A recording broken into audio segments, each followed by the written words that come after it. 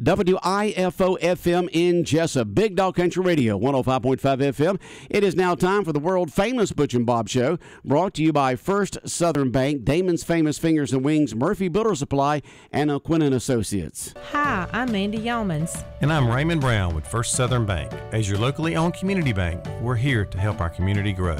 Our customers are why we are here. You can tell we want your business. We offer all types of deposit products, personal and business. We have fast, efficient service, and yes, we have online banking too. I'm sure we have an account to fit your needs. Stop by or call us at 912-588-1010 and see how First Southern Bank can help you.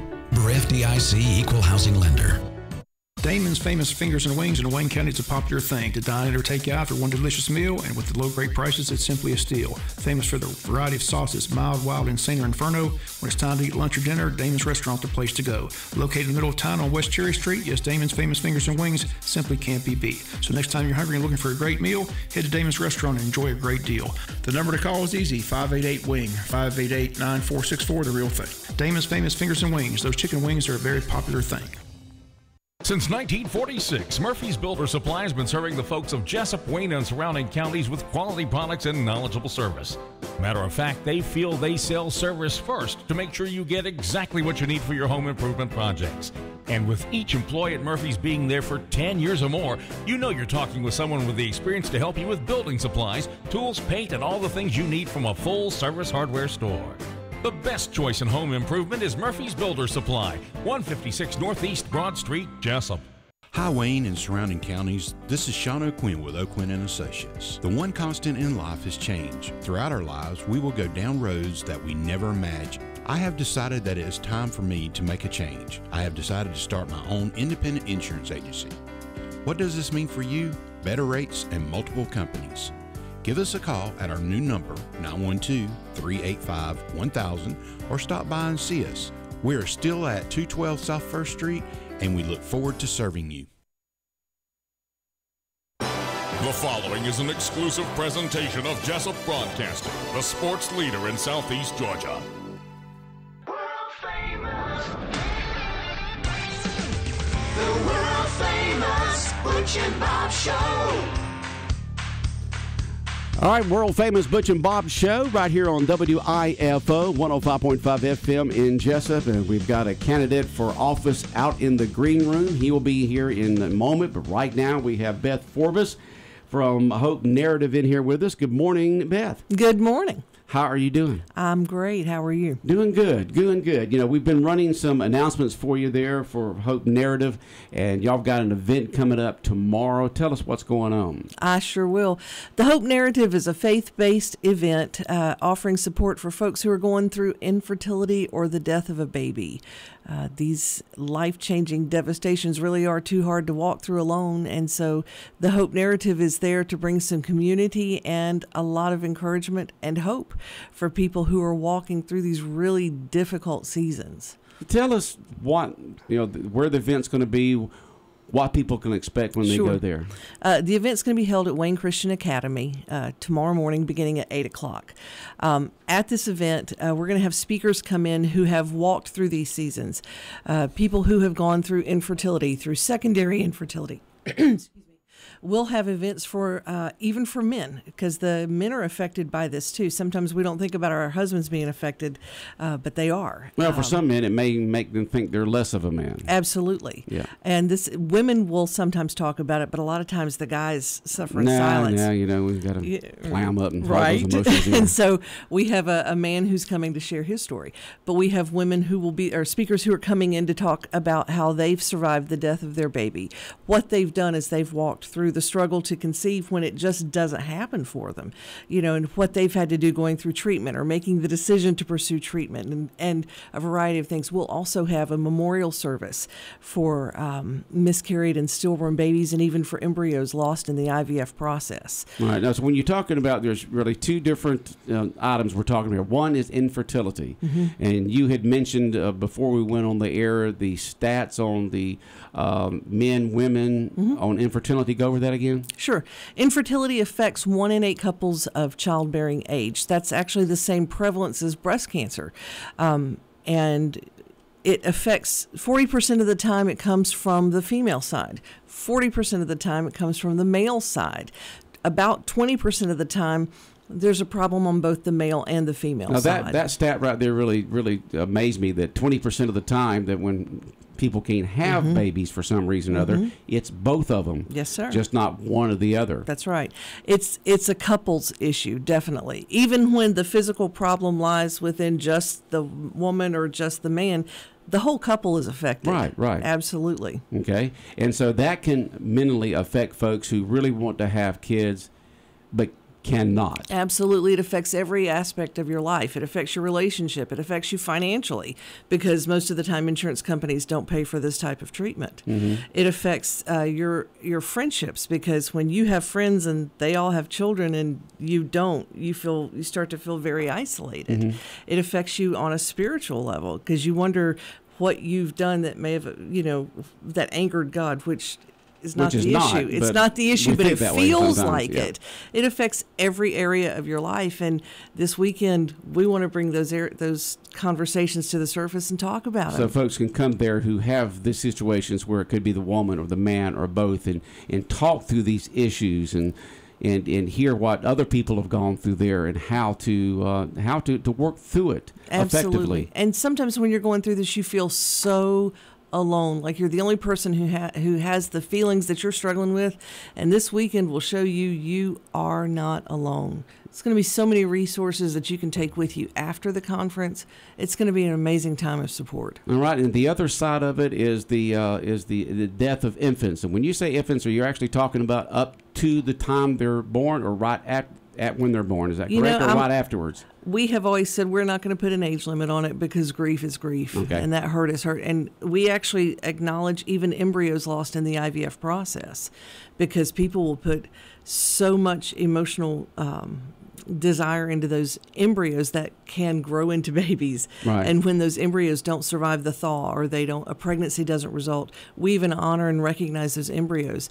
And then we honor and recognize the babies that are lost to miscarriage or stillbirth or early infant loss. Okay, all the way up through early infant loss. Sure, okay. Absolutely. And we'll recognize and honor those babies in our memorial service. There's going to be a live butterfly release as a part of that service. And so many times those babies are not recognized and honored, and the parents kind of grieve in silence, and we want to help you honor and remember those babies. That's got to be, I've known people like that. It's a very emotional event. I mean, you could be 3 months along, 6 months along, and then have a miscarriage, or as you mentioned, stillborn, or lost, within the first several months, or whatever the case may be, for some reason after the baby's born. And it's just a tremendous sense of grief and loss to these couples. And tomorrow at this Hope Narrative Conference, folks will be able to be with people and to learn and to have comfort in the situation tomorrow on people who've gone through this and how to effectively get through it. Yes, sir. And to be in a room full of people who get it. That is something that can be a game changer for you while you walk through this season. Okay, so this is open to folks tomorrow at Wayne Christian Academy on Sunset Boulevard. You said it starts at 8. Take us through the process. A person gets there at 8. What will they do?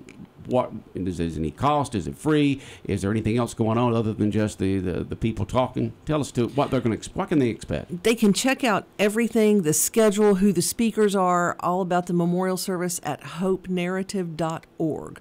All of that information is there. They can register for it there. It's not too late. There's still room for you to come at hopenarrative.org. Hopenarrative.org starts at 8 o'clock tomorrow morning at Wayne Christian Academy on Sunset Boulevard in Jessup. Yes, sir. Okay. And anything else that you would like to say about the event itself? I know you said it's open to anybody that feels like they need this type of comforting. It can also be very valuable to you if you have friends or loved ones who are going through it, so that you know how to better support them. It can be hard if it's not you that's walking through it, but your daughter, your sister, your friend is going through it, and you don't know how to support them. This is a great resource for you to kind of learn how to support them, because sometimes it's hard to know what to say and what to do. So this is a very valuable resource for family to know how to help. When you come to this resource, you're going to walk away with community. And when you feel so isolated, community is everything. You're going to walk away with community. You're going to walk away with resources that will carry you through long after this event is over. And we can also help you get connected with support groups, which is amazing. And there's so much that you'll gain out of this conference. We would love to see you there. Okay, hopenarrative.org. Check it out. They'll have all the details there for you. And then it starts at 8 o'clock tomorrow morning at Wayne Christian Academy on Sunset Boulevard in Jessup. Well, Beth, appreciate you coming in this morning and informing the folks. It's a great community service that's being done. We sure appreciate you having us on this morning. Okay. Take care. All right. 105.5 FM in Jessup, Big Dog Country Radio. More of the world-famous Butch and Bob Show in just a moment. South Georgia weather. Here's your WIFO forecast. Happy weekend. Sunshine. Southeast breeze. Highs mid-80s. Partly cloudy upper 50s for tonight. Tomorrow, mostly sunny. A 40% chance of afternoon showers and thunderstorms, highs mid-80s. Sunday, partly sunny. 50% chance of showers and thunderstorms, upper 80s. Monday, a slight chance of showers and thunderstorms. Georgia Chief Meteorologist John Weatherby in the Georgia 811 Weather Center. Contact 811 before you dig.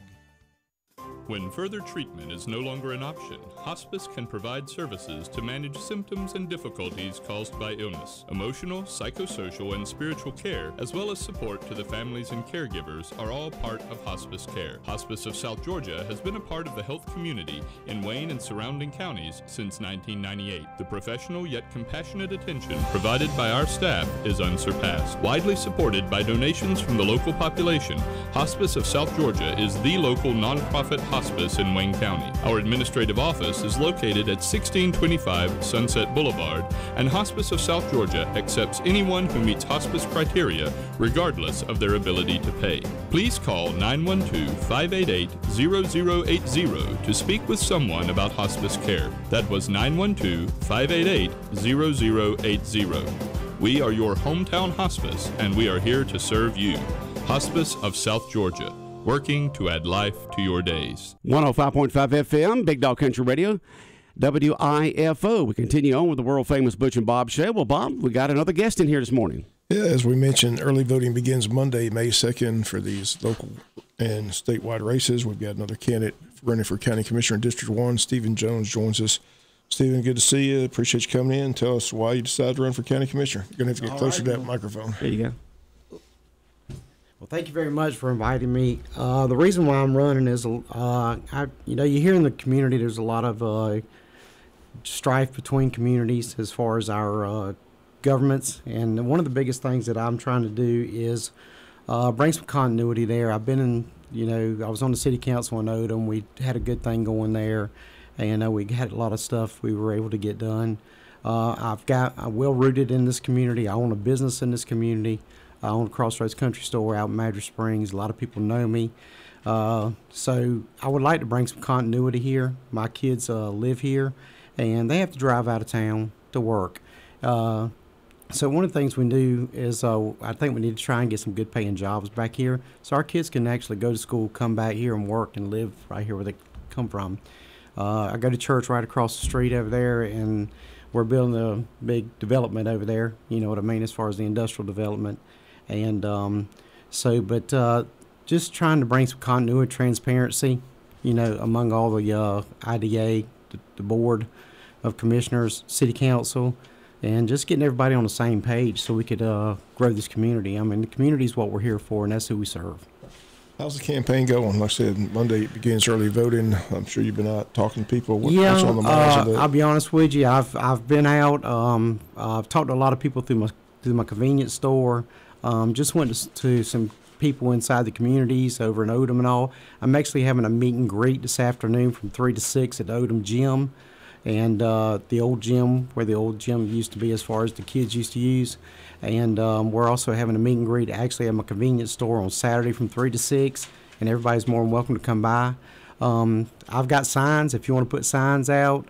I'm not one to litter people's yard with a lot of signs, because some people, they just don't like stuff in their yard. So, but I have signs if some people want signs. We've put them out on the roads, in key places. So, I'm transparent. Everybody, a lot of people know me. I've coached here for 13 years. So I know a lot of people, but a lot of older people, I guess, is the ones who really don't know who I am based on what I've heard. My grandparents were actually born and raised right there in Odom. My grandfather owned a big farm out there. All my brothers and my brother lives in Savannah. But my grandparents and my aunts and uncles are all from here. So they're well rooted here. The Starlings and the Joneses from Odom. The Starlings are from Jessup.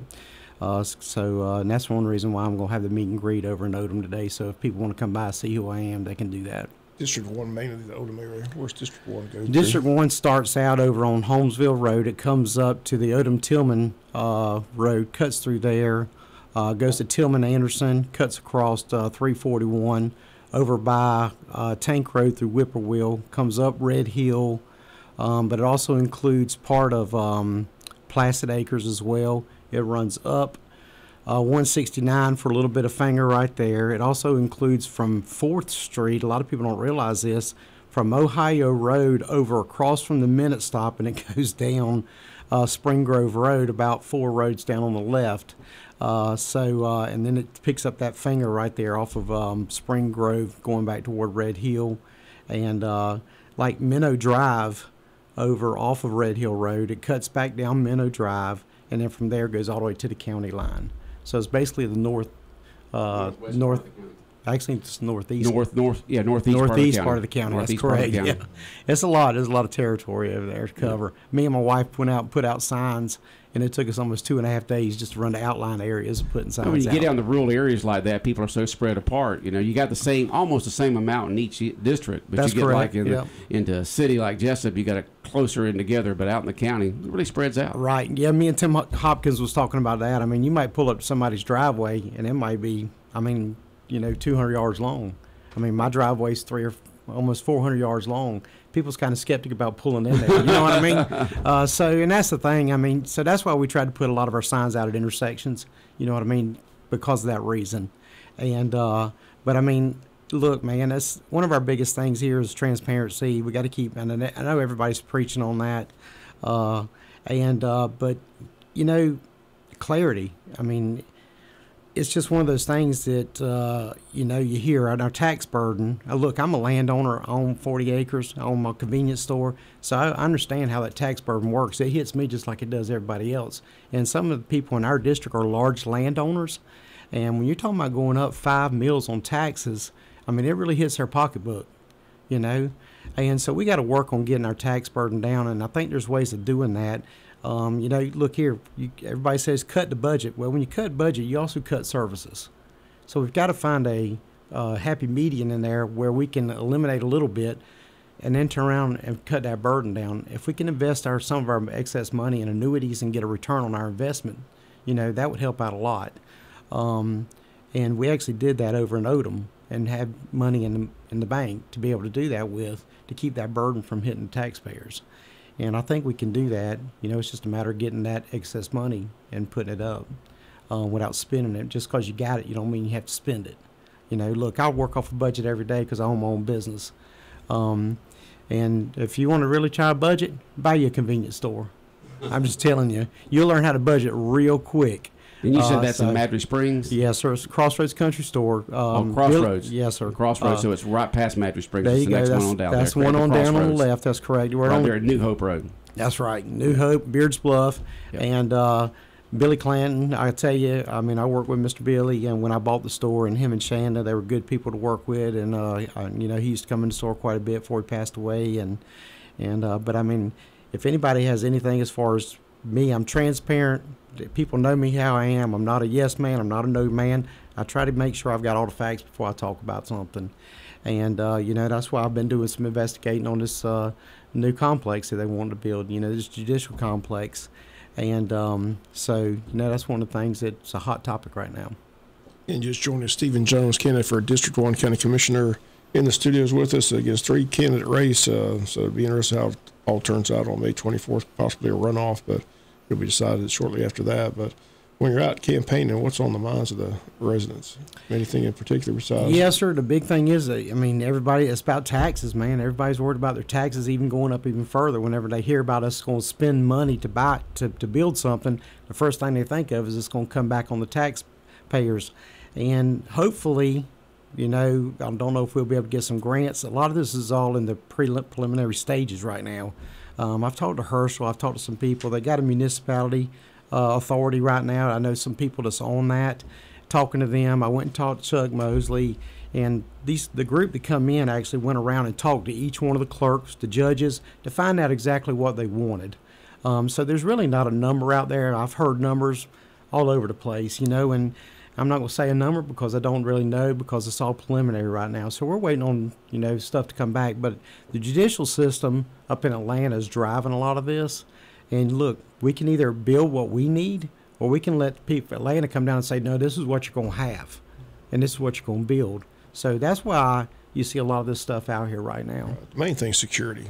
Right, and that's the thing. Security for these judges. The courthouse is so antiquated. They don't have the right. security to bring prisoners in, things like that. So this is all being, like I said, it's been pushed by the judges. That's correct. And yes, sir. They're pretty much telling you they've got to have a secure location, and so they're talking about a judicial complex. Talking to Chuck, he looked at one of the drawings, and he told me that they would be bringing prisoners in. Nobody would even see these prisoners. They'd be unloaded in a secured area, put on elevators, and carried right up to a holding cell, And because, think about it. Right now, they bring the prisoners in the side of the courthouse over there. You got a church right there. You got kids in school right there. It's not a good environment. So, but one of the other things, like we were talking about, as far as the economic development, we need to get some more industry here and to be able to bring our kids back here, because a lot of them are going to school, staying off. A lot of people want to come back here, but there's not a lot of high-paying jobs here, and that's one of the things we need to focus on. Okay, look, well, we ask the candidates all the time, as we mentioned, early voting begins Monday. When they walk in District 1, there'll be 3 candidates on that ballot. So why should they select Stephen Jones as their county commissioner? Well, I'll tell you why. I want to reduce the tax burden. I want to prioritize the county spending and without sacrificing our services. Try to work to bring the industry here to ensure the quality of life for our future generations, man. And that's the main thing is preparing for the future, for our guys and for these kids coming up. Because I got 2 granddaughters, 2 sons. So. Okay. Well, we appreciate you coming in. All right. Best of luck. Like I said, okay. Well, I sure do appreciate the opportunity. Just want to stress again, the people, the early voting begins Monday, runs Monday up to May 20th, 2 early Saturday voting days, May 7th and May 14th. The time from that is 9 to 5. And all the early voting, again, here in Wayne County takes place at the Hall Richardson Recreation Center, located at 644 North 4th Street. So it's here before you know it. I'm sure between now and it's going to fly. I'll be honest with you. It seems like we just qualified, and trying to get out signs, talk to people, and get around. Like I said, when you got a big area to cover, and the biggest thing is trying to meet people because everybody's at work, and then when they get home, they don't want to be aggravated with somebody knocking on the door. So, but I do want to mention one thing before y'all cut us off.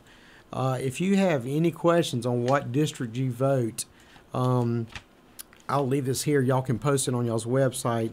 There's a website you can go to. It's www.mvp.sos.ga.gov. And you can go on there and you can register to vote there if you've just moved into this area. Register to vote now. That day's passed. And if you want to check to find out what district you're in, you can also do it on that website. There's a lot of stuff you can do on that website. I'm just curious, have you gotten your car, they promoted. I haven't seen any cars. I haven't seen any cars either. They said they're going to send those out. I haven't seen anything. So I haven't heard anybody getting those. So they said they're going to, they said that flyer saying they're going to send out those precinct cars to everybody, but I haven't heard anybody got one. So I don't know what that's about. And one of the other things is, look, if anybody wants to ask anybody about me, you can talk to Justin Franks, Mickey Whittington, Ronnie Jones, all these guys. I actually used to sell to the paper mill out there, so I know a lot of them guys out there. Hey, just ask somebody. I coached here for 13 years. A lot of these younger kids, they know me. They're 25 and 30 years old now. Some of the kids I coach, they come in the convenience store, and all the people know that's how they know me is Coach Jones or Steve, or somebody said Stephen Jones, like y'all did on the radio. People's like, who's that? And then when they did a misprint in the Press Sentinel, and they called me Pete Jones. Somebody called, they called me and said, "Hey, Steve, did you pull out the race?" I said, "No, no, why?" They said, "Well, they said Pete Jones is running now." I'm like, "No." So I called Eric, and Eric said, "Oh my God, it was a mistake. We apologize for that." So we got a lot of phone calls because of that. It was crazy. All right. Okay. Well, take care. All right. Well, thank y'all again. Right. Thank you very much. Bob? That's it. That's it. All right. All right. The world famous Butch and Bob Show brought to you by First Southern Bank, by Damon's Famous Fingers and Wings, Murphy Builder Supply, and by O'Quinn and Associates.